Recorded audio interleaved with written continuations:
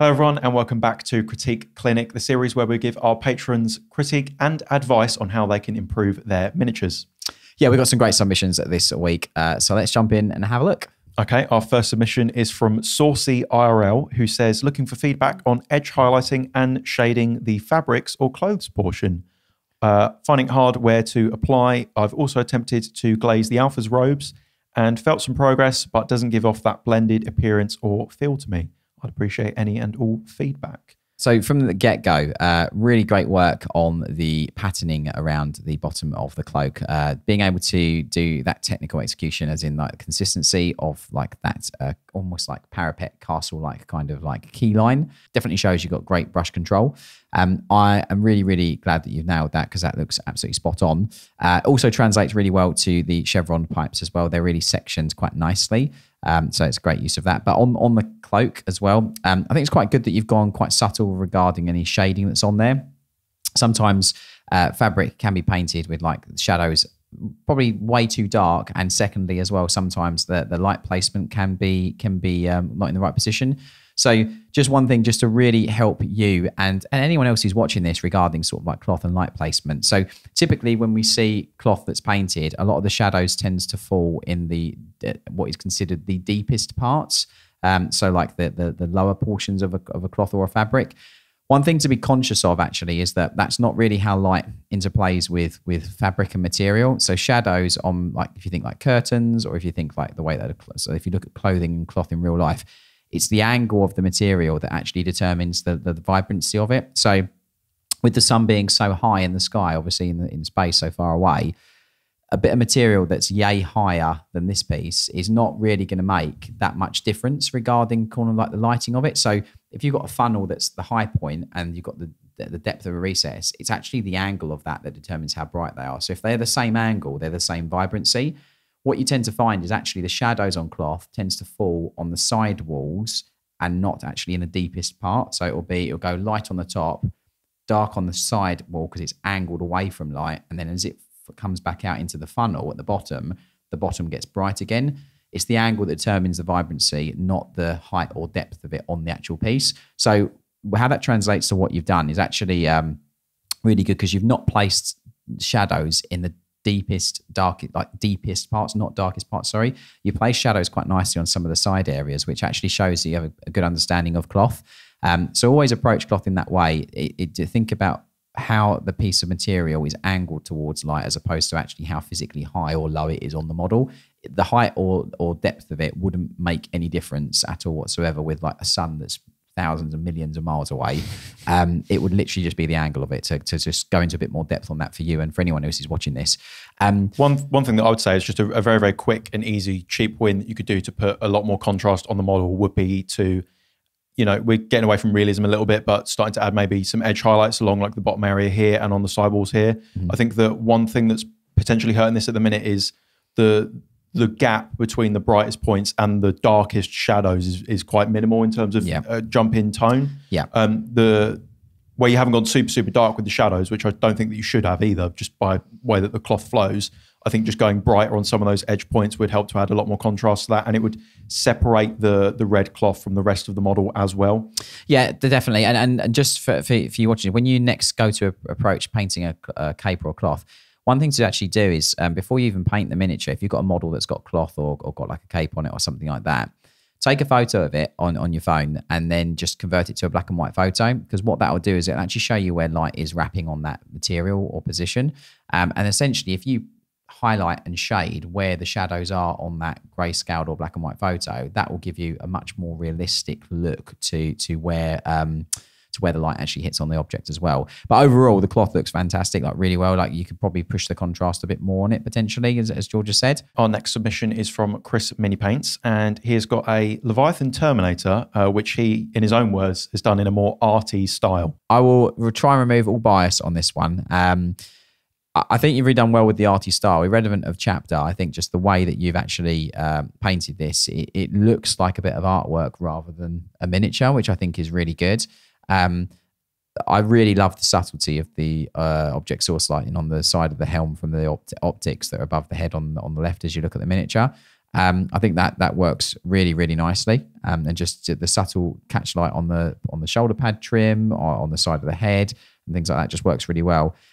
For me personally, I also agree. Like, I absolutely love this. I think it's fantastic. You've nailed the arty style. I love the sort of looser highlights and the brush strokes and the texture. I also agree that the OSL does look really, really nice and it contrasts wonderfully. And I think that you've done a great job of just picking out on some of these brighter edges, in particular from this sort of lens up here on the shoulder piece. I think that the OSL from that looks great.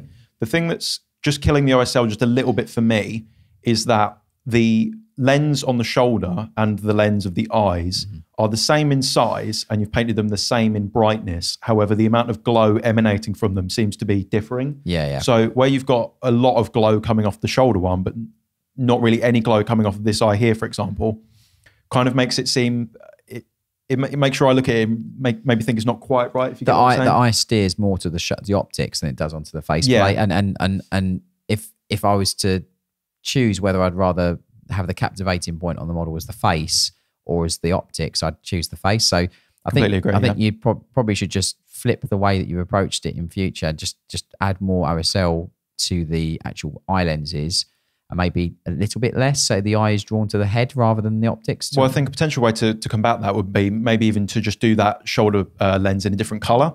Yeah. Because we've also got some green over here as well. I was going to say from about the parchment. So I'd say maybe mixing that up. So maybe keep the green lenses and just having a consistent amount of glow. If it's going to be the same size lens and you're painting it as if it's the same brightness, the same amount of glow needs to be emanating on it and all of the surfaces around it, which I think you've done really, really nicely here. But it's the fact of this lens in here is almost in shadow, which is just a bit off-putting to the eye to me. I think that if you'd done this lens in a different color, that might have helped with that significantly. Or if you just painted a little bit more glow on this his left side of the cheek, I think that would have really helped. Yeah, I think balancing the OSL. I was actually going to touch upon the purity seal. I think that I understand why you've done it based on color theory, but I probably would have done that a different color so that, again, you don't...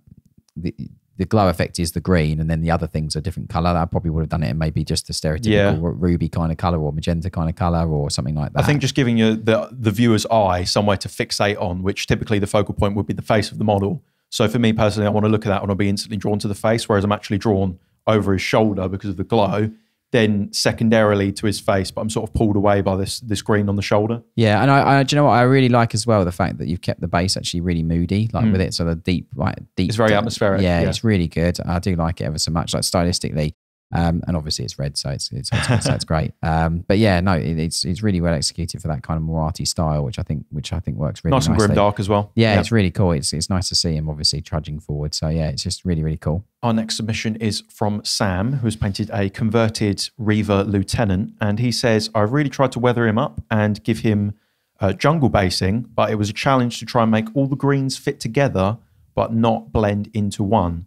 And he's also unsure what colour the support stand should be." It is quite a challenge, isn't it? That's always sort of a bit of a question, is when you're painting any model, if it's going to be, I guess, a bit more tactical, you would assume that there'll be not necessarily camouflage, but at least like wearing colours that are fitting for the environment and the terrain that they're fighting within. But trying to do that on a miniature and still have contrast and not have the model blend into the scenery too much can also be quite difficult. So I totally understand your pain, because I had this with my Catachans, because they obviously camouflaged, and then jungle environment is what I've done the basis for. So I completely get the difficulty and the struggle that you're facing. I personally would actually flip it the other way. So I would make the model darker and have the jungle brighter. If you think of films like Predator, if you think things like that, the environment is quite bright and green. And like when you see that film, and if you've watched it, then all their camouflage and their equipment is a lot darker, and their environment they're within is a lot brighter. So it kind of means that what happens with it is that the darker camouflage hides them in the depth and darkness of the jungle, and it's the green which then is the attention grabbing part of the environment, if that makes sense. So I'd actually flip it the other way if I were to approach this piece. Obviously, you've done it the way you've done it, and I just wanted to give you potentially that feedback. But one way you can do it is potentially just tint the armor with some glazes, potentially just tone it down a little bit, because then you can go brighter on the base and still have a green model, but then there'll be just the two areas will have different tones of saturation, so you can visibly read them better. It also gives you as well like an opportunity to bring more contrast and draw the viewer's eye to the face in particular, because you could have that as the one sort of focal point that is brighter. Yeah, potentially, yeah. Especially with the sort of skull helm, because it's quite white anyway. Yeah. If you'd have gone just that little bit darker with the armor, even if you started with the same color and just toning it down and glazing it down even more in the shadows, but keeping like a nice bright sort of faceplate, would still kind of give you a lot of separation as well, because it's obviously it's on the head, it's further away from the base. So if you think about areas like the legs, obviously being quite close to it, if they're similar in tone because they're right next to each other, it doesn't give you as much separation. The other thing I was going to say is like, well, the two things you talk about, the support, and we'll touch upon that, but I also think that you could have been quite efficient with the smoke as well, and the smoke could have been brighter potentially. And again, that's another way of using the smoke to be brighter, to kind of draw the eye to that detail, because it's quite an interesting little detail on the base, like the grenade that's on there. I think a way to do that would be just having the brightest point of that orange be at the point where the smoke is emanating from, and then blending this out into darker oranges and maybe potentially even like black smoke towards the end of the smoke coming out here. And maybe gone for like a much brighter orange at the source. No, definitely 100%. Regarding the support or the stand that you mentioned, you got a couple of options really. Like I think tactful use of foliage and basing material will potentially hide that quite nicely. So it looks like he's leaping from the rock and jumping over those plants, the plants that are kind of like in and around that. So I would have probably put some big tall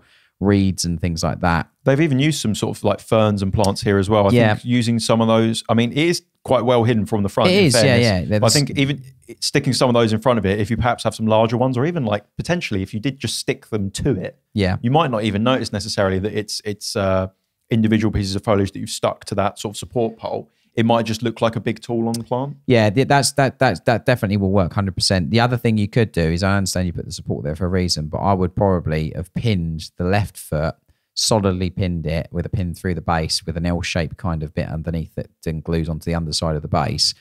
And then that way you'd have a really strong support, so you'd actually wouldn't even need the support obviously on the other foot as well. So and the final thing I suppose maybe is, if you don't want to do any of that, cut the support off and then balance that foot on a rock so it looks like he's stepping up onto something potentially. I think that foot is actually potentially even the opposite foot to what is pinned is actually closer to the base itself.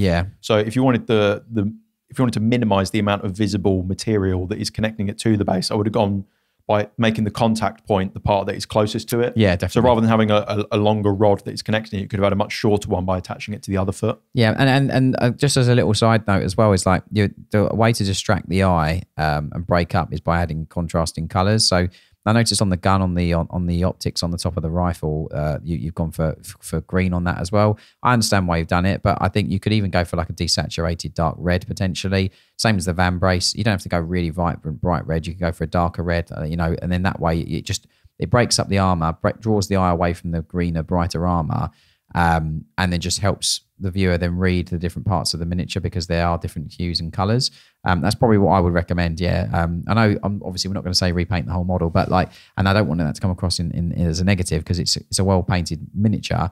However, I think you can easily glaze it back, as we've mentioned, and just tone it down a little bit so it's not as vibrant, and then push the contrast on the actual base. I think will work really, really nicely.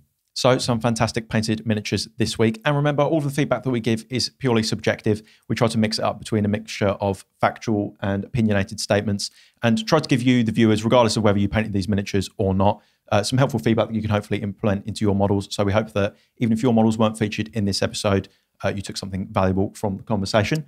If you do want to get your models featured on a future episode, then check the link in the description of this video, and you'll find a link to our Patreon, and there'll be more details over there. So thanks ever so much for watching, and we'll see you very soon on the next one.